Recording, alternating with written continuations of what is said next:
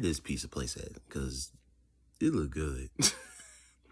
Now, only problem is too much pepperoni. Way too much pepperoni. Know what I'm saying? That's my only problem. But other than that, this look good. Now, the way he was, cutting it sounded like some cardboard box, from I don't know what piece of joint that people were saying that pieces take like a cardboard box, but yeah, this remind me of Home Run Inn. Home Run Inn to me is the best piece of joint in the Chicagoland area, period. You know what I'm saying? They piece be off the chain, like for real. But now I'll have to put some hot sauce or some ranch.